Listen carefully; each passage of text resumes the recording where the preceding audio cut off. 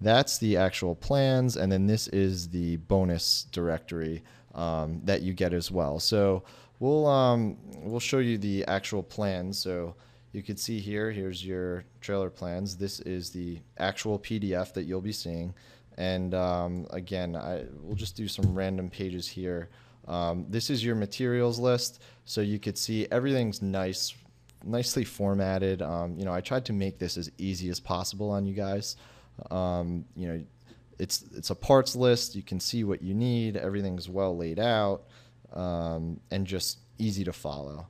I'm just gonna really pick some random pages so you guys could get a nice glimpse without giving you too much here. You could see that the file it's long. It's 80 pages, but it's because the back end of that, about I want to say about 20 pages or so, there's another bonus that I threw in that shows you how to build the actual frame from scratch. So your options basically are to start with a pre-built frame, or if you really want to get into it, you can also build the frame from scratch.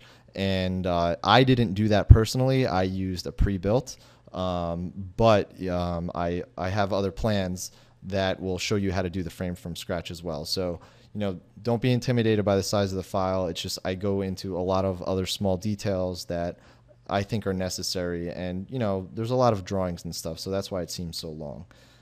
So this is just a drawing of the subfloor. Again, I keep everything simple. Everything's